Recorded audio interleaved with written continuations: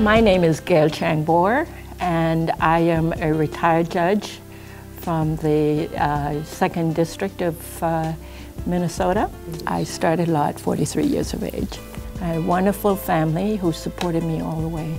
And I think because of that, because of the sacrifice I knew I was asking of them, I really had to work hard. And part of it was, you're afraid to fail. How did you overcome that? Eleanor Roosevelt, who said, you must do the thing that you think you cannot do. Your career has taken you from your birthplace in Jamaica to California to Hong Kong to here in Minnesota.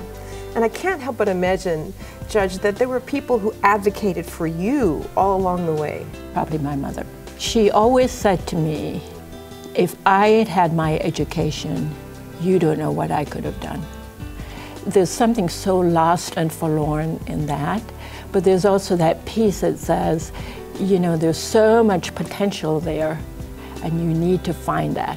You need to find that for yourself. What do you say to them about overcoming barriers and persevering? You work hard, because not just because I wanted to be a judge, but because I knew I was going to be a damn good judge.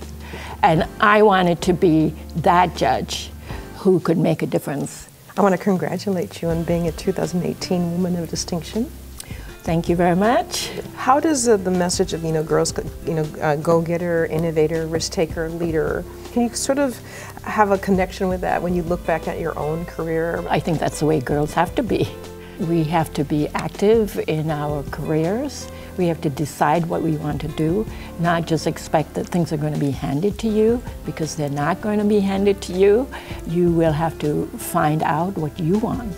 And I think Girl Scouts helps women and girls to think about those things, to be introspective, to see where your strengths are, and take on more challenges so you can really stretch.